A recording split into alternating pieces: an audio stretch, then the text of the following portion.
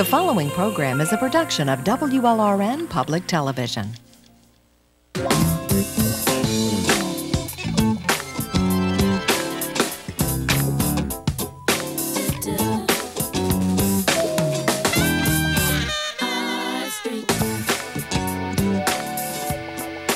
It's almost that time of year again when arts lovers are gathering together for that mega international event, Art Basel.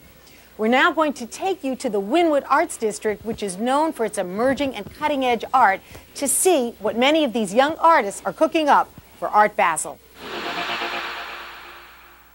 Welcome to Miami. Bienvenido a Miami. Bouncing in the club when the heat is on, all night on the beach till the break of dawn. I'm going to Miami. Hi, I'm Robert Parenti. I'm the director of the Mayor's Office of Film and Cultural Affairs for the City of Miami. I know it was a daunting task last year to see all of the Art Basel Miami Beach events, especially in only 4 days. And that's probably because a good portion of them take place right in the city of Miami. The Arts Districts are roughly bordered on the west by Interstate 95, on the north by Interstate 195, on the south by Interstate 395, and on the east by Biscayne Boulevard. So let's now take a look at the major art fairs that take place in those arts districts. NADA, Scope Miami, Design Miami 06, and of course Photo Miami, the new addition to the group. So I'm here as your unofficial guide to the most concentrated area of arts exhibits outside the main show, right here in Miami's arts districts. My name is Amber Mehta. I'm the director of Design Miami.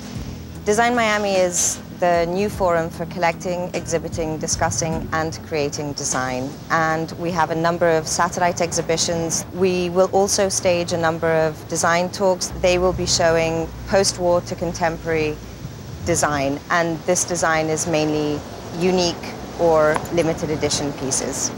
It's primarily furniture design. It used to be phrased as decorative arts. This is Elastica by Zaha Hadid, the architect, and she won the Designer of the Year award for 2005. The permanent installation will be here for this year's event. Art Basel is certainly the most important art event that happens in the art world, and it's put Miami on the international map, certainly. And people come in from all over the world to buy art and to consume culture. It's really done a great deal for the city of Miami and for the art world in general.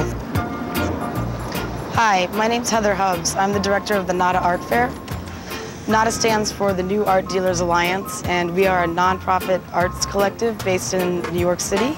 This will be our 4th edition of the fair here in Miami. We'll have 82 galleries from 20 countries and about 1,000 artists from all over the world showcased at the fair. All media. We'll have paintings, sculpture, video, installations, emerging artists, and it's contemporary. It's being made now. The artists are still alive. Most of them are very young. This is the Ice Palace Film Studios, and we take over the entire building, so the fair is everywhere inside that you see there. Just think, it takes about 1 week to transform this space into a room filled with some of the most amazing young contemporary work in the world. People sit on the lawn, and we have hammocks hanging in the palm trees, so they, you know, it's very much a social place outside, and the cafe is over there under the, in that sort of open loggia area. The fair is free and open to the public, so we encourage you to come by at any time and to bring whoever you like. Goodbye. Hi, my name is Tim Fleming. I am the director of Photo Miami. We are down here for the first time during Art Basel Miami Beach.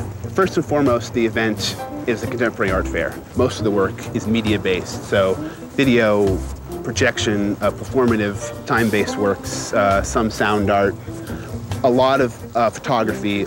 We've done Photo LA in Los Angeles for about 16 years. What we wanted to do, though, was really reinvent what a photography fair could actually be, and where else to do that than the avant-garde weekend of the art world down in Miami. So we're presenting 45 galleries, local and international. I'm a photographer based in Miami, and I'm going to be presenting 2 pieces in Photo Miami. For the last, let's say, 4 years, I've been associated with Art Basel, and I think Photo Miami is a great opportunity. Cafe and such will be set up outside here. An upstairs video lounge, but the bulk of the fair is happening right inside these doors.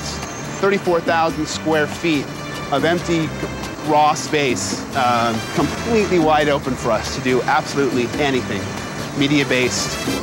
There is an admission charge. It's a $10 one-day pass. Hi, my name is Alexis Hupschman. I'm the founder and director of the Scope Art Fairs. We're here in Roberto Clemente Park about to unveil our Field of Dreams for Scope Miami 2006. We'll be presenting 90 galleries, a good 300 artists from about 15 to 18 countries, as well as dovetailing about 25 to 30 projects, installations, sculptures, video projections, film. We're pretty excited to be here this year, and in fact, we're going to be building a 40,000 square foot pavilion. It takes about 30 to 40 men to build this. It takes about 5 days. We're utilizing approximately 60,000 square feet of flame retardant vinyl, so there's 40,000 square feet of carpeting and flooring. Augustina is going to be one of our banner artists. In fact, her project will be about 1,000 blades of grass, reducing most of our jaded and wonderful viewers to a childlike level to enjoy this art in a way that maybe they're not used to. They would be stuck all like these together. Using 800 pounds of this fiber field to fill them all up. So that's a lot. Classically, we give about $100,000 away at least in artist awards. For this fair alone, we gave $55,000 away. So there's $10 admission charge, but Wednesday the 6th, we're opening free to the public, and we're calling it our free view. So all day, we'll be working with kids from the community.